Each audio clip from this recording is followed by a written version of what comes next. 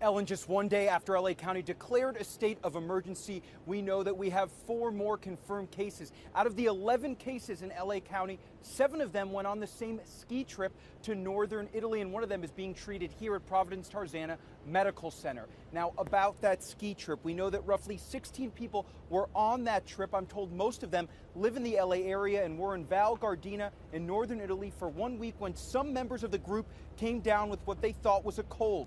They arrived back in LA earlier this week and were tested immediately after landing at LAX.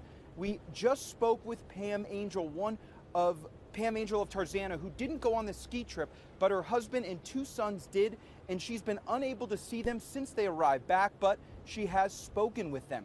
Here's Pam pictured with her husband, Dennis, and sons, Brian and Corey. Her son, Corey, who is on the far left, is hospitalized, while her other son, Brian, and husband, Dennis, are quarantined at a separate Tarzana home. The 4 new patients from that ski trip are also under quarantine in LA County.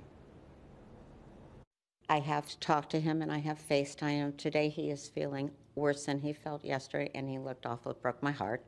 The attending doctor told Corey, and this was yesterday, that he wanted him out. Reason being, he feels that Corey is a health risk for the doctors, the nurses, the staff, and other patients. Where's he gonna go? Where? He clearly needs to be monitored 24/7. I've never felt out of control like this. I'm in limbo because I actually went down to the hospital and begged them for a hazmat suit to see my son.